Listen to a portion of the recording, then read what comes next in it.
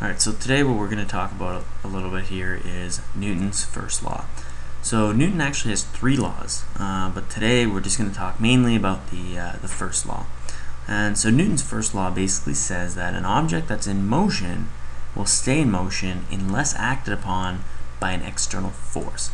Alright, so forces are causing changes in motion. So basically an external force acting upon an object will cause it to change its motion somehow. So imagine you had, say, an object here traveling in a straight line at 10 meters per second. That object is going to continue to travel at 10 meters per second at a constant velocity until an external force acts upon that object.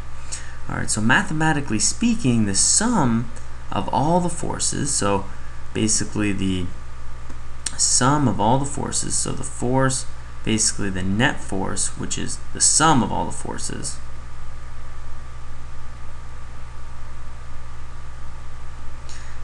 if that equals 0, then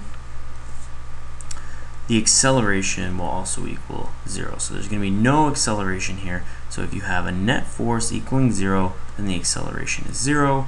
The object stays in motion if there's no net force acting on that object.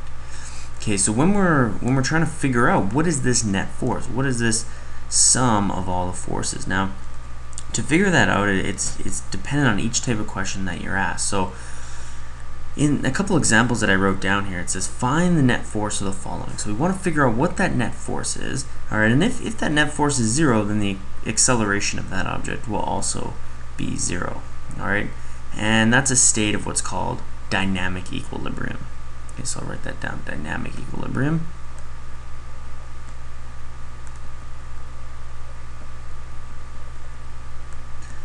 And that means that if this object is moving and it has a net force of 0, then it's not going to be accelerating, and it's going to have an acceleration of 0, and it's going to be at a state of dynamic equilibrium.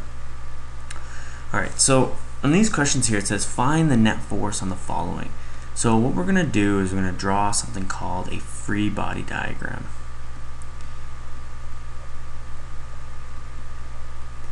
And so a free body diagram will be a picture of the net force, or the forces, or all the different forces acting on any given object at a given time. So here what we're going to do is we're going to figure out this net force by using this free body diagram. You may see that abbreviated FBD.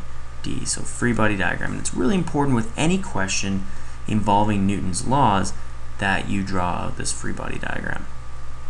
So let's take our object here, and we have a couple forces. We have an applied force and a friction force.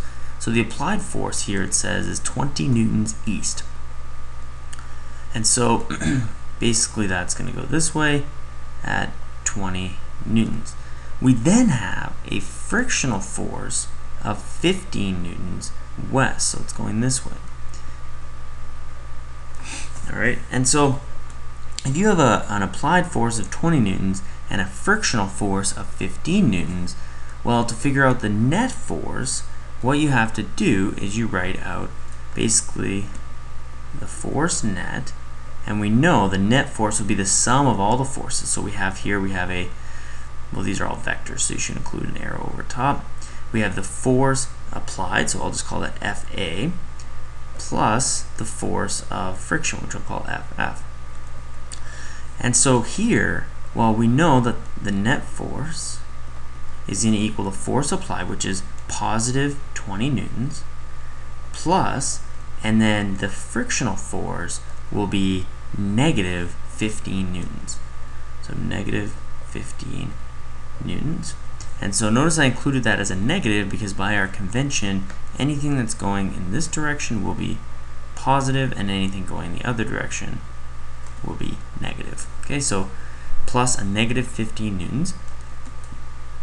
And if you do that calculation, you get F net is equal to 5 newtons, and that's a positive 5 newtons, so we know that that's going to the right or east, so it would be positive 5 newtons east, and that's going to be your net force acting on that object. So because this has a net force, it will be accelerating or undergoing an acceleration.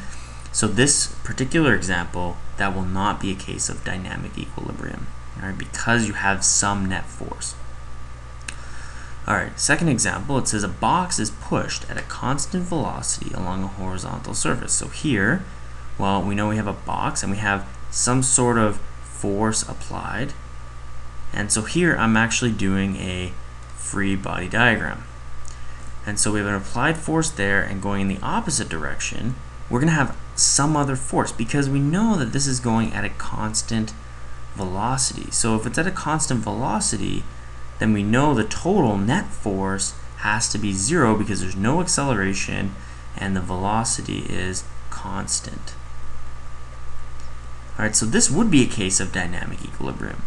And so the box is pushed at a constant velocity along a horizontal surface. So that's your applied force. That's your frictional force. If we were to come up with a mathematical equation to represent this, we would say, well, F net is equal to the force applied plus the force of friction. But we know that because it's pushed at a constant velocity, it is a case of dynamic equilibrium. And if it's a case of dynamic equilibrium, then the net force is equal to 0. So here we know that the net force is 0 because it's at a state of constant velocity.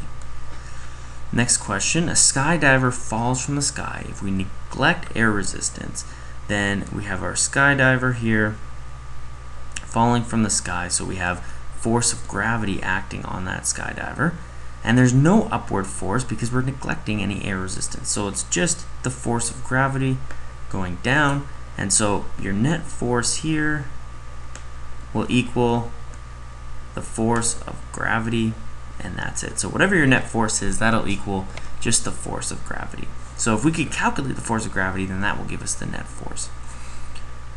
Okay, the next question says a skydiver falls from the sky with air resistance. So this time you have the force of gravity going down, and going up you have the force, I'll say R, resistance. Okay, so we have force gravity going down and the force resistance going up. And so here your net force is equal to the force of gravity plus the force resistance. And so in this case here, the most likely when you do this calculation, if it gave you any values for the resistive force, so let's say it did, let's say my force of gravity was 20 newtons and my resistive force was 5 newtons.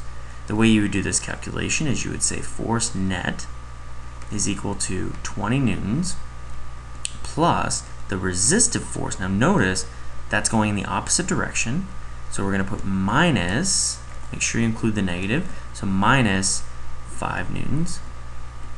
And so if you do that calculation, you get 15 newtons. So the net force would be 15 newtons. Okay, and the last question here is a wagon is pulled at along a horizontal surface at an angle of 30 degrees with a force of 18 newtons. Now this last part got cut off. It says neglect friction. Okay, so a wagon is pulled along a horizontal surface. So again, we're going to draw our free body diagram. So here's our wagon, and we want to draw it like this. So that's an angle of 30 degrees.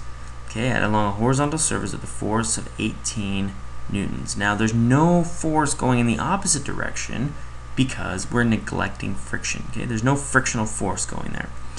All right, we also have a downward force of gravity because anything that's on Earth basically has a gravitational force acting on it.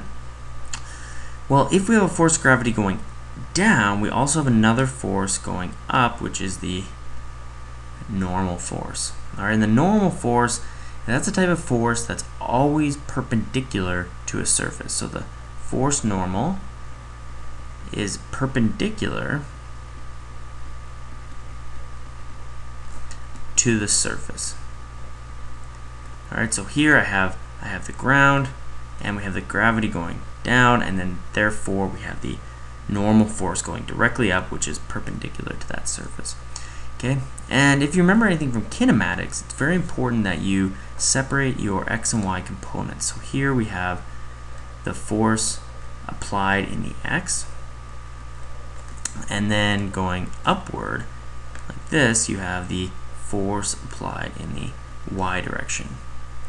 and that's if you use x and y like this. Okay, so now when you're calculating the net force, well, you have to actually calculate net force in the x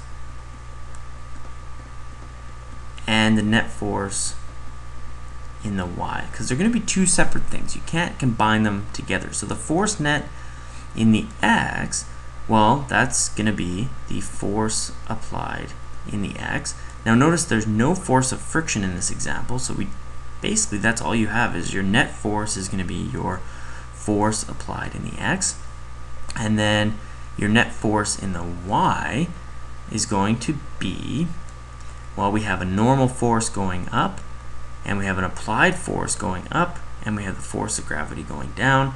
So you're going to have, for the force net in the y, you're going to have force applied in the y plus the force normal plus force of gravity. So in the y, you have three components here. You have the force applied in the y, the normal force in the y, and the force gravity in the y. We don't include this 18 newtons because that's not in the x or the y. That's why we split this up into each component, the x and y component. So if I were to go on to calculate this, well, the force applied in the x, well, that's just using basic trigonometry because this is a right angle triangle here. Well, it's going to be 18 times the cosine of 30 degrees. Now, if you're unsure how to do that, make sure you review your trigonometry. And so here you get a value for the force net in the x. And then in the y, your force net in the y will equal, well, the force applied in the y, which will be 18 times the sine of 30, plus the force normal, which is this force here, so we'll leave that as just Fn at the moment, plus the force of gravity, and that one's going down. So you can calculate the force of gravity using different methods and using Newton's second law. But today we're just going to say that that's plus force gravity. So that's how we would get the force net in the y, and this is how you would get the force net in the x.